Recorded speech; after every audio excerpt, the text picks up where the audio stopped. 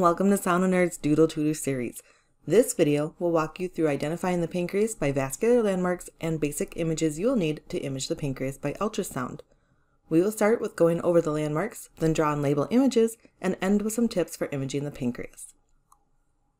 Ultrasound is not the best tool to image the pancreas. Due to its proximity to the stomach and the bowel, it's often obscured by bowel gas. The liver and spleen can both work as windows to the pancreas if a patient's anatomy allows, though. Use vascular landmarks and the tips covered in this video to help aid in the visualization of the pancreas. You'll want to assess for masses, cysts, echogenicity, and dilation of the main duct. When the pancreas is obscured by gas, it can be really helpful to identify the more easily seen midline vessels. Knowing how the pancreas is related to the vascular landmarks will then allow your eye to kind of find that pancreas tissue. Take a look at this chart. This chart will cover the basic vascular landmarks to help identify pancreatic sections. Starting with the incident process, if you can identify the inferior vena cava and the superior mesenteric vein, you should have the incident process in between. These landmarks are also going to work in long. When the IVC is lengthened out, the short axis of the incident process will be just anterior to it.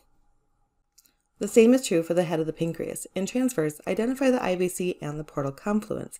You may also see the gastroduodenal artery and the common bile duct. These are all key landmarks for the head of the pancreas. Identifying the IVC in the sagittal plane and visualizing the portal vein superior to it will also bring you to the head of the pancreas. The body of the pancreas can be more difficult to see as the stomach can overlie this area. However, look for the aorta and the superior mesenteric artery.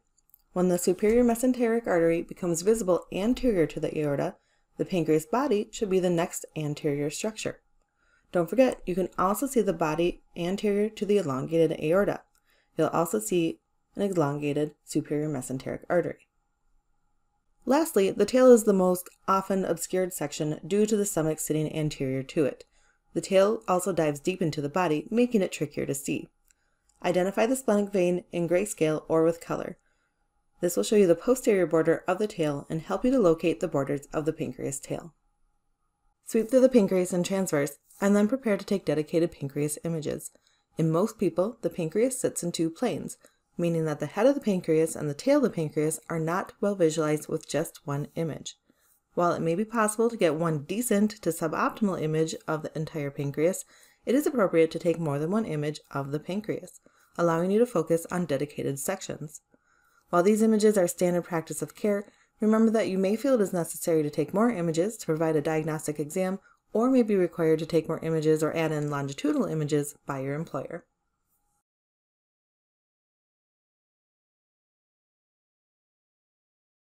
If you are drawing along, make sure you have your paper and pen now. If you want to print out pre-made sectors, check out the link in the description box.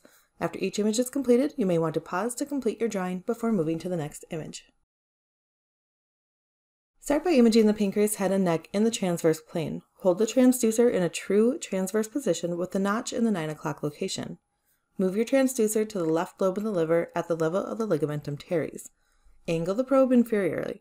By keeping your probe at the liver, you'll use it as a window to see the pancreas. This method can be harder on people with small left lobes, though. Keep an eye out for the IVC in transverse and look for the gastroduodenal artery and the common bile duct at the head of the pancreas. Locating the head of the pancreas can help us to identify the common bile duct and look for blockages of the biliary and pancreatic ductal systems. The head of the pancreas is also the most common location for cancer to appear, which is another good reason why we should be taking dedicated pancreas head images. Make sure that you can see the pancreas tissue surrounded by our landmarks. The liver is anterior, the duodenum to the patient's right, the inferior cava posterior, and the portal confluence to the patient's left. Some other structures that you may also be able to see are the gastroduodenal artery and the common bile duct in the head of the pancreas, the aorta and the superior mesenteric artery posterior, the spine even further posterior, and more of the pancreas towards the patient's left.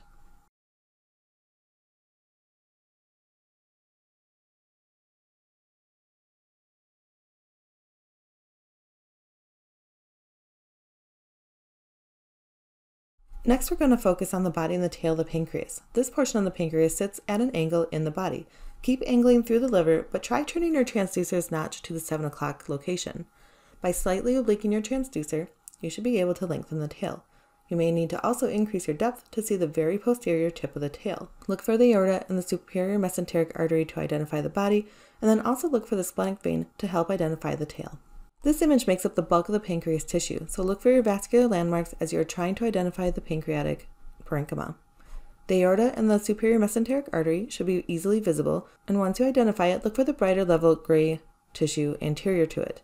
Turn your transducer to elongate the tail, and you'll see the splenic vein also elongate. Major landmarks include the liver anterior and the splenic vein, superior mesenteric artery, and the aorta posterior. Other midline structures may be seen as well, such as the stomach and bowel, the left renal vein coursing between the SMA and the aorta, the IVC, the portal confluence, and the spine.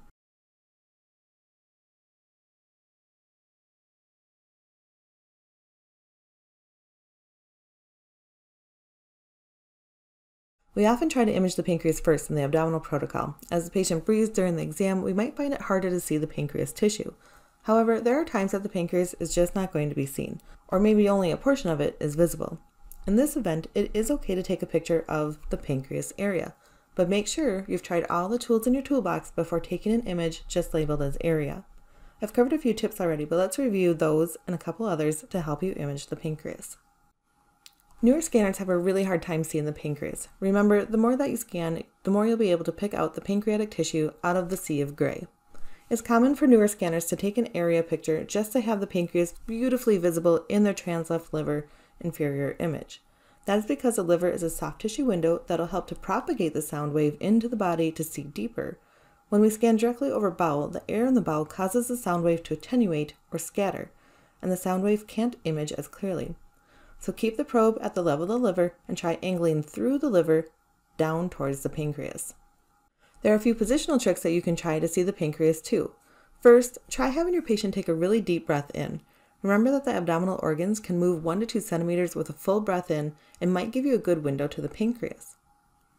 Another trick to try is having your patient create a Santa belly or a pregnant belly. This can be kind of hard to explain to your patient, but it does include pushing the abdominal muscles out and rounding the abdomen. This pushes the bowel down and can move it off the pancreas. Another option may be to have your patient sit up. Gravity may allow the liver to drape over the pancreas and move bowel more inferior. Lastly, giving the patient water to fill the stomach can be helpful for visualizing the tail of the pancreas, but it only provides a short window. This method is best saved for patients that cannot have other modes of imaging like a CT, yet the pancreas is still the area of concern. This method is not often used regardless though, as the effort does not always pay off. These patients may also be candidates for a transesophageal ultrasound that uses a small probe in the esophagus to image the structures like the pancreas and the bile ducts from behind or within the body. The pancreas does sit obliquely in the body. The head is the most inferior part of the pancreas, where the tail sits more superior, but the tail is also the most posterior part. Holding the transducer with the notch at the 9 o'clock position will help to visualize the head and neck well.